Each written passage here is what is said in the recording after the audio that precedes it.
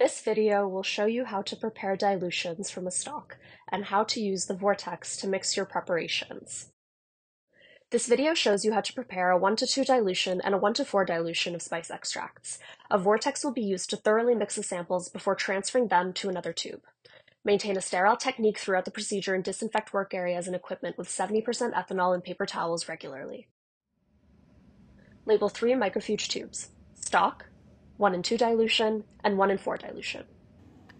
Obtain a sterile plastic pipette and sterile water.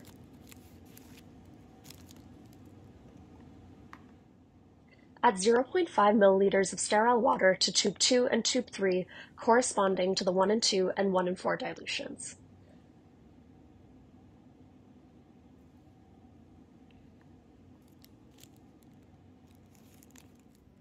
The stock solution must be resuspended before it can be used to make a dilution. Power on the vortex by pressing either on or auto. Press and firmly hold the cap tube in the center of the vortex platform to mix.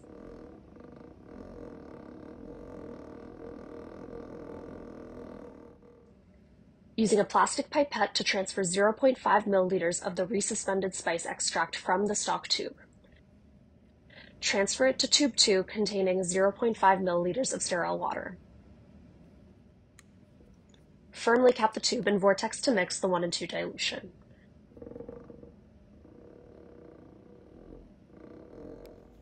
For the 1:4 dilution, transfer 0.5 milliliters from the 1:2 dilution to tube 3. Ensure that all your treatments are well mixed before using it in next steps of the procedure.